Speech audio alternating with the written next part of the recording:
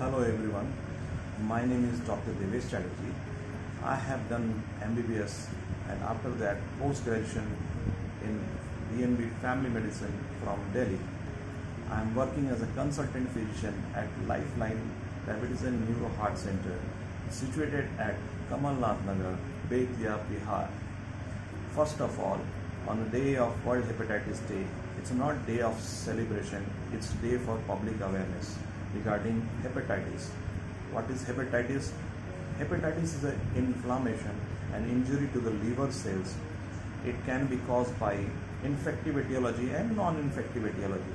In infective etiology, the most common cause is through viral hepatitis, and in non-infective etiology, the other causes are alcohol, drugs, toxin, etc.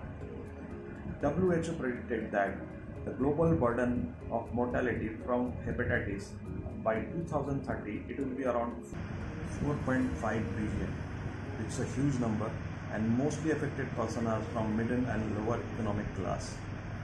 90% of the mortality is from hepatitis B and C.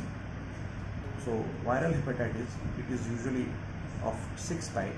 Among them, hepatitis B and C is transmitted through sexual and physical contact through wrong blood transfusion. It is a preventable disease by vaccination. Other hepatitis like hepatitis A and B is transmitted by fecal-oral route by eating of infected food particles. So we can prevent it from eating of outside foods which can be infected. What are the signs and symptoms of hepatitis? Like hepatitis, in hepatitis patient will complain of fever, weight loss, nausea, vomiting, diarrhea, pain abdomen, general fatigue, and discoloration of stool, discoloration of urine, dark colored urine, etc. etc. So what we have to do and what we have to do is we have to take adequate rest, to drink plenty of water, like 4 to 6 glasses of water per day, to avoid tobacco, alcohol. We have to wash our hands before and after toilet, before eating.